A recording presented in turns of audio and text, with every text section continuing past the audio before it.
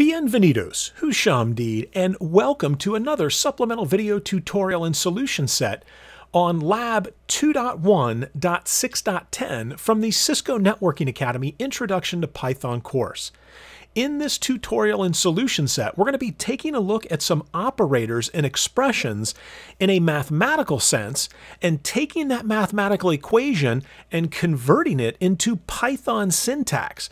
We're then going to provide some input and validate whether or not the output matches.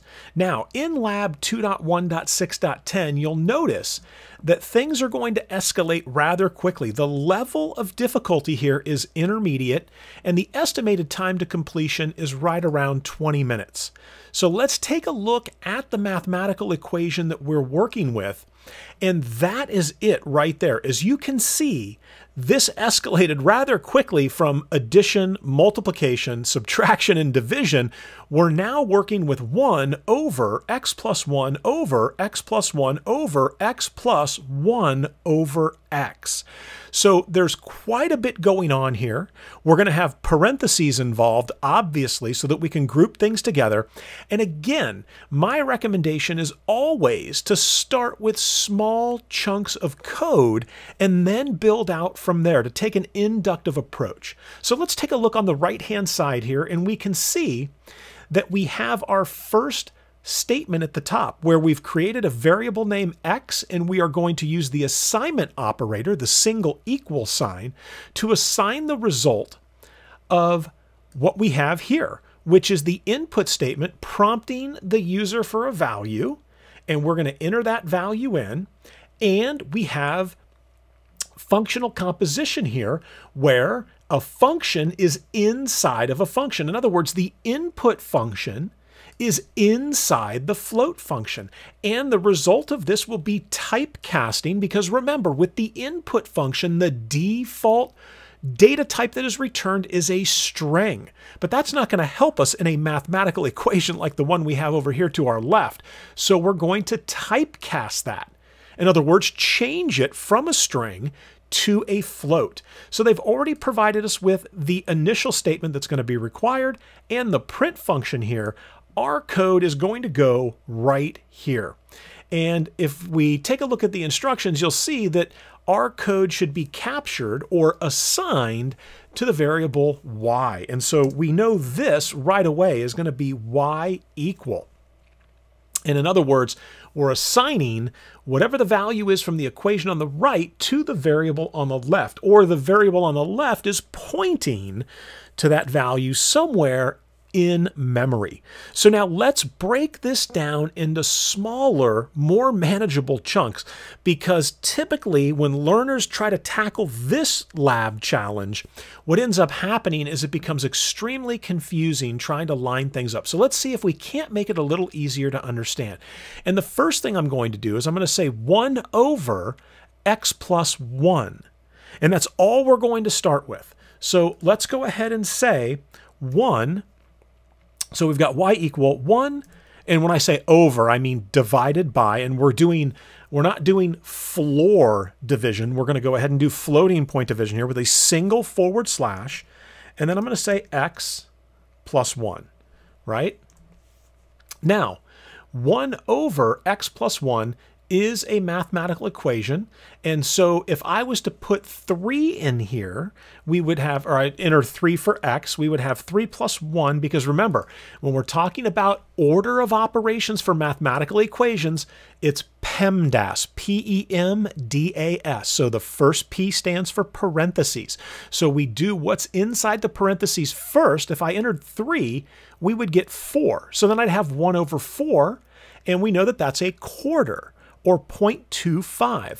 So we start with something small here to see how it's going to return the output to us and whether or not it's actually functional. So let's give this a try. I'm going to click the forward arrow there, enter a value. I'm going to say 3 and hit enter, and there we go. Y equals 0.25, or 1 quarter. Okay, well, if that's the syntax right here, for 1 over x plus 1, I can then easily extrapolate this out. So the actual equation is 1 over, and I say over because of the way they've got it drawn here. When I say over, it's synonymous with divided by. So 1 over x plus 1, we've already got that, right? So now all I need is over x plus 1 again. Do you see that?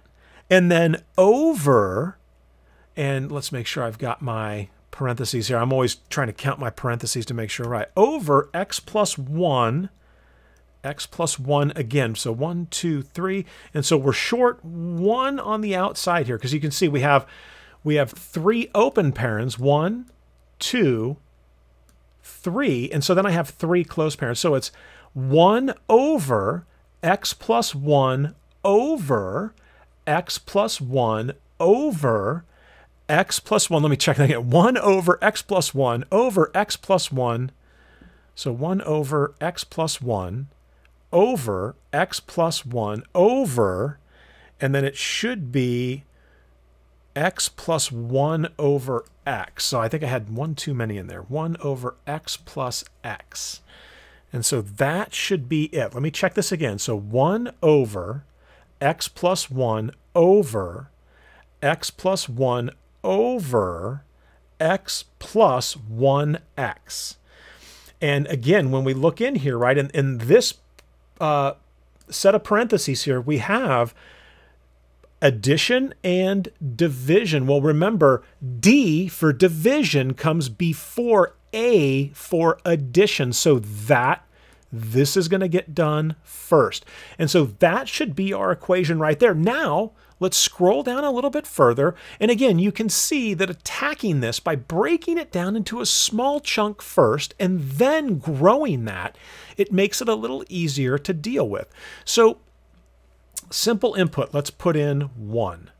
So we should get prompted here, value for x, we'll put in 1, and there we go. We get 0.6, a bunch of zeros, and then a 1. And so then let's run this again, and we'll put in 10. And does that value match up, 7294 at the end? It does, and let's run it again, and we'll put 100 in here. And does that match up? It does. And I'm just kind of looking at the last 4 digits when I'm looking at that to make sure it matches up. And then let's run this one more time. And x is -5, and so we should get 192560344. All right.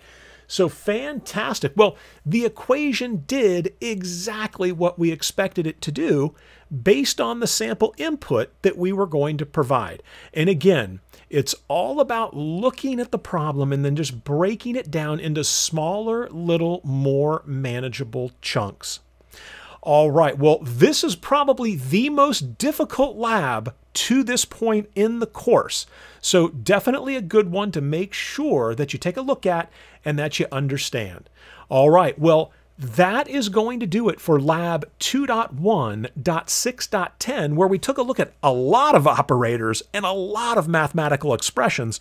And boy, the parentheses were flying around everywhere. All right, stay happy, stay healthy, and I hope to see you in the next video soon.